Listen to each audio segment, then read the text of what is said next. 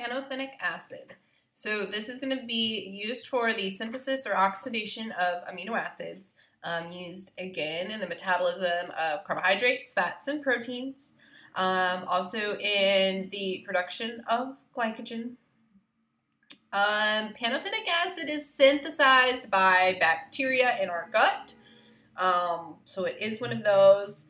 And the big, I guess the unique thing about pantothenic acid is that it is needed to synthesize coenzyme A, which is a carrier for acetyl groups, which if you think of acetyl-CoA, I think of biochem, and I think of the Krebs cycle. So basically, pantothenic acid is the door to the Krebs cycle, which is the door to metabolism, right? So pantothen in Greek means from everywhere.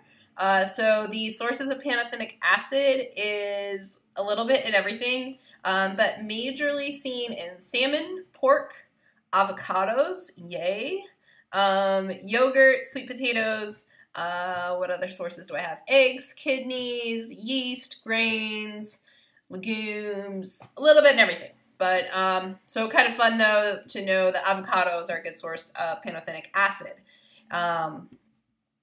which is going to be helping create coenzyme A, the door to the Krebs cycle and metabolism.